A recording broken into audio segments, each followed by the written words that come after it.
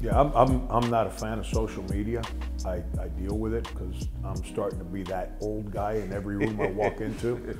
But that's the one positive thing about social media is that those moments, like the one I went through, which is no big deal. It didn't impact, that moment didn't impact my life in a negative way, but it gives a person like me that nobody would listen to before an opportunity to share something that can bring light to something that that otherwise before social media wouldn't get attention.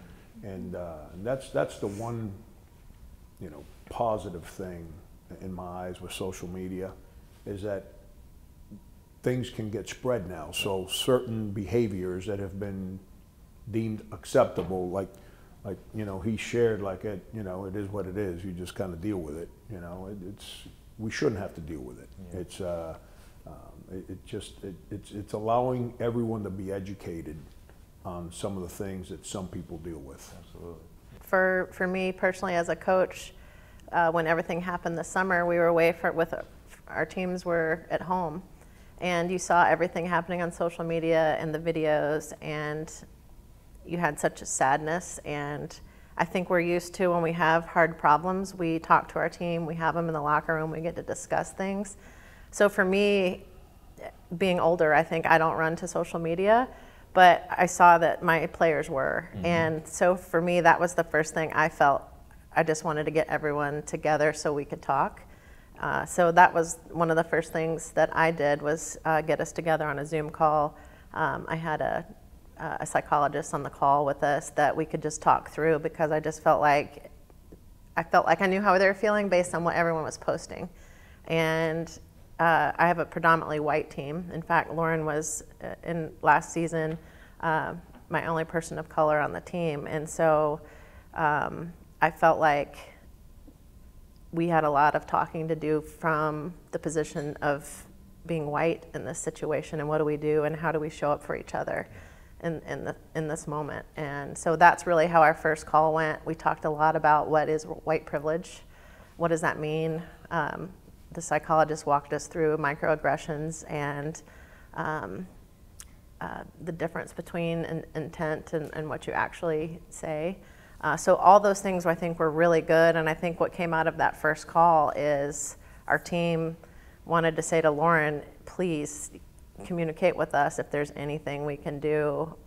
They want to be aware of it, and I think we created some language to have conversations, and if anyone ever said anything hurtful, how we can communicate that. So I think that was a good first step, but it was the opposite of social media for me. It was, hey, I want to get my team together. Let's have a conversation. Lauren, I'm curious for you in that moment, being on a team of folks that you sort of show up every day with, but also you're coming into it as well with your lived experience as a Black woman. What that's like, what some of those conversations were like, or even as Coach Beverly is talking through, I'm curious what that was like for you. Yes, I really appreciated it. I think that just with Coach Bev leading it and giving us this opportunity to learn together, because I feel like a lot of us, we have these conversations at home, but we will not have them with the people we're around or with people we're not necessarily comfortable with. So this forced us to come together and talk about things that we probably wouldn't have ever talked about together, and just talk about others' experiences, because pretty much all of us have different experiences, whether we grow up on the western side of the country or in the south or in the north, but just learning about racial differences or inequality and injustice from another side, it was huge. So I definitely appreciated it, and we have a lot more conversation now that's more relaxed, and instead of, oh shoot, here we're talking about race again, you know. So sure. I really appreciated it, and I think it was fantastic for our team altogether. And then the other thing with social media that I talk to our players about all the time, and I speak to my children about all the time, is my biggest dislike of social media is that everyone on there is there to tell you what they're against. So if you ever express what you're for, you get attacked. And in real life, we need to tell each other what we're for. Because if you tell me what you're against, like you started and said, let's respect each other's views. If you tell me what you're against right away, well, my hands are going up. Because right away, if what you're against is what I'm about, I'm ready to fight. I'm not ready to listen. But if you tell me what you're for, it opens my ears. And it makes me want to say, you know what? Let me listen to what he's talking about. Because it makes sense. And I think that's the biggest drawback with social media. This was something I knew where I stood, and I was very passionate about speaking up for people of color, and also, more importantly, letting them speak for themselves. And so, actually, Lauren and I both had the chance. We got on a Zoom call with other SEC student athletes from Arkansas and a couple other schools. And more important than saying anything, it was just good for me to listen.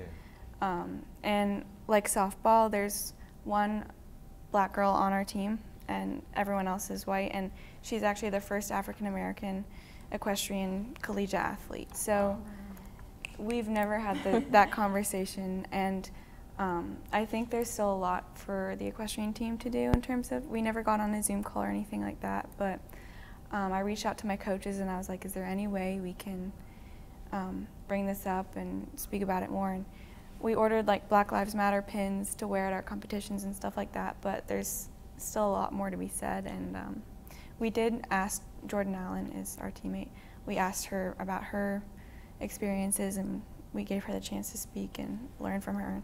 I think overall the message is just to open your heart and open your ears and be willing to learn from other people. I'm old enough where I learned a certain way, but I also am in the world of education, so I have to know how they learn, because they don't care what I know. I have to understand how they learn. And if I can understand how this generation learns, then I can help them. But they can care less how I learned. And that's the one thing, social media is here to stay. It's not going anywhere. I don't like it, I don't care for it. But I have to understand how it operates so I can help your guys' age group. Because my son's 21 years old, he's a junior in college. And he lives for social media. The meatheads that I call my guys that I live with every single day, they live on social media. I'm curious on one of the things that we talk a lot about, I think, right now is it's just not enough to say I'm not racist and just to continue on sort of with your day-to-day, but how we can sort of actively be anti-racist or actively be standing up for or utilizing our platform. So I'm curious how folks are sort of putting that into action, whether within your teams, whether personally or individually. What does that look like for you, sort of advocacy? What form does that take for you all?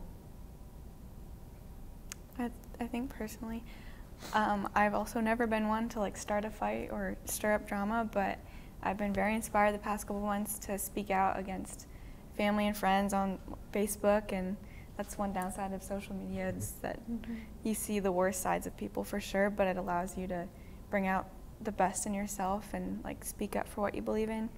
And then, okay, well, what is it that when you say that, where'd that change come from? What sparked that? What was it about what you were processing that sort of informed you that no, I'm now going to actively sort of step out there?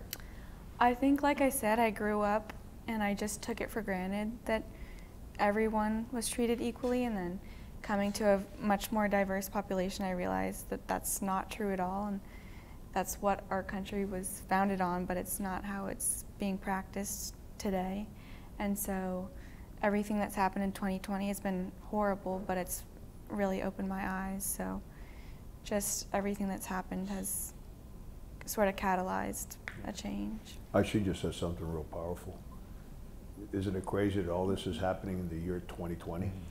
So we can all see clear, perfect vision. That's very wise.